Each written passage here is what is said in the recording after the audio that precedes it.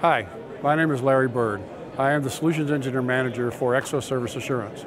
I'm here today to talk about a POC that we're doing in conjunction with our integration partner, Amartus, around LSO and NFV-based architecture to provide dynamic bandwidth scaling along with service activation and performance monitoring.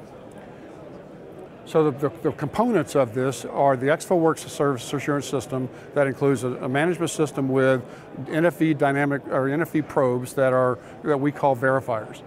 Another piece is the cloudified Tosca-based orchestration system, the MiniNet network of OpenStack virtual switches, along with that OpenStack to house and hold the NFV virtual verifiers, and Open Daylight controller for SDN controller. Now this is the picture of the architecture that we're going to be using today. At the top of the level is the cloudified management system or orchestrator, using APIs to go down through the Presto API to Open Daylight for the SDN controller to manage the OVS switches, as well as the REST API going down through the EXFO system to manage and control the EXFO verifiers or probes that are deployed in the system that are sitting on the OpenStack controller. So now we're going to go right into the demo.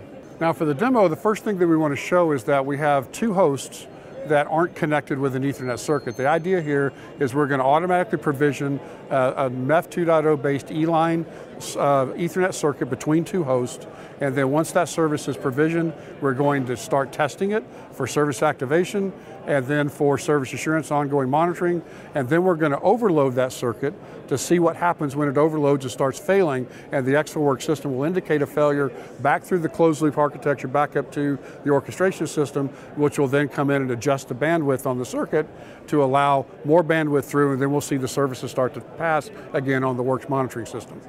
So the first thing we're going to show is that currently there's no connectivity between the two endpoints. And we're going to do that by just generating a ping in each direction between the two endpoints to show that there is no connectivity currently. Okay, so no destination, destination unreachable. So the next step is we're going to go into the cloudified GUI, and we're going to, first of all, this is a template-based infrastructure, where we're going to be using a template that defines the parameters to be used to both build the Ethernet circuit, as well as define the parameters to use for service activation and for service assurance and the ongoing performance monitoring. So the first thing we're going to do is we're going to create the deployment, which will reserve the resources in the orchestration system. What we're going to be entering here is all the variables that are defined that are necessary to build the circuit, to build the performance monitoring, to build the service activation test. So he's entering all the information for EIR, CIR, the endpoint definitions, the VLAN to be configured, and then we're going to deploy it. And what's happening now is it's going off and actually reserving those resources in the orchestration system. So now that that's done, we will actually go through and deploy it and execute the install. So now what we've done is we have actually deployed it, and the Cloudify system has gone through the Presto API going into Open Daylight, and Open Daylight has provisioned the Ethernet circuit, the Carry Ethernet 2.0 based circuit between the two endpoints. And now we can see that we have connectivity between the two endpoints. So now the Ethernet circuit is provisioned, the two endpoints are talking to each other. Now we're going to go and look and see what happens with service activation. So automatically the Cloudify orchestrator went to works and told it to do a turn-up test. That's in a Y.1564 turn-up test that we're going to go in and look at and see what the service activation looked like. Now what we're doing is we're actually running a standards-based MEF 4048 compliant Y.1564 Ethernet turn-up test. It's going probe to probe between the two verifiers, testing 4 megabits of throughput, and also providing information on latency or delay variation and loss as well during the test. Once the test is complete, which we're almost done here, and by the way, we're only doing the service configuration of the service performance test in this particular instance. We also have the ability to do a burst test as well. We're just not doing it for this particular application. As we see now, the test is completed. You can actually get a burst certificate. We won't show that for this particular demo, but there's a burst certificate available that could be stored for future reference. Now what's happening is the EXFO system, now that the activation test has passed, is now going to provision the on-demand continuous monitoring. And we're going to look at the results of that in just a moment. Because right now it's going through the REST API from Cloudify down to the work system, and it's provisioning a continuous service in the work system, which is going to provision the verifiers, the virtual verifiers, to start running a Y.1731 test between them.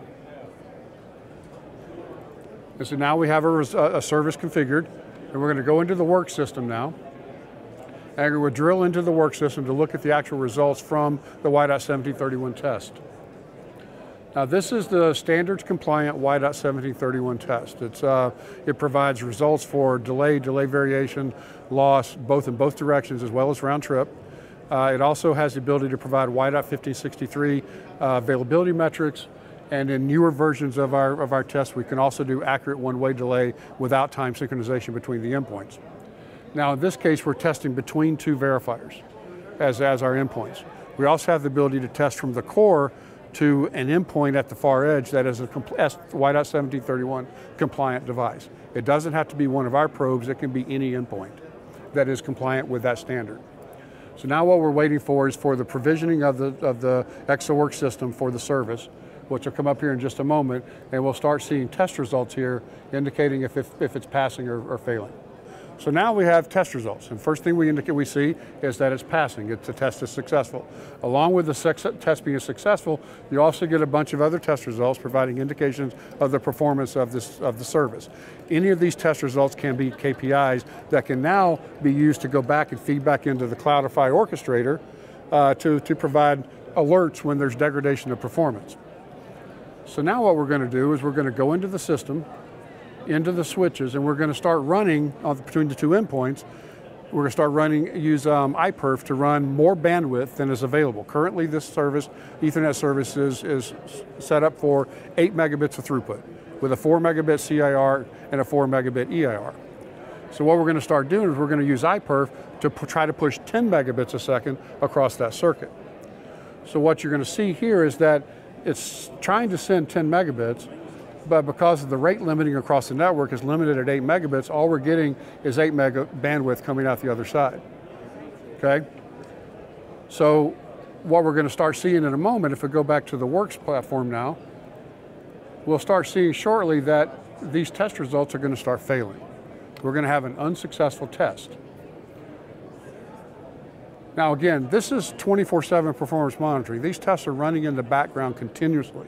The value here is that you always know what's going on with your Ethernet service or whatever the service is that you're delivering by doing continuous monitoring 24/7. This runs in the background, generates the test results that you see here. Those test results are written into the database. They're available for extraction to be used outside, so you can take them out and build reports of your own, or in this case they're being used to feed back through the Cloudify orchestrator again to make decisions based on alerts or alarms or events that occur. And when it starts failing, as it is now, the Cloudify system receives that alert from the EXFO work system, and now it's going to go out and re-provision the bandwidth, with dynamically increase the bandwidth on the Ethernet circuit from 8 meg to 10 meg. And what we see is that operation has already happened. That was done automatically. And now we can go back over to the output of the iperf and see, well, the buffers are clearing on the switches, but we're getting, and you see it coming through over here, and in a moment you'll see it drop down to 10 megabits, and we'll see 10 megabits a second on both sides. The circuit has been increased from 8 meg to 10 meg, and once everything settles down, the EXFO Works test will then, which are still running in the background, by the way, they're still running, haven't stopped. They're going to continue to run. They're running continuously, sending 10 frames a second, but reporting test results every 30 seconds. So now we're still, there it goes. Now it's limiting back down to 10 meg. The buffers are cleared. Everything's settled down with 10 megs a second.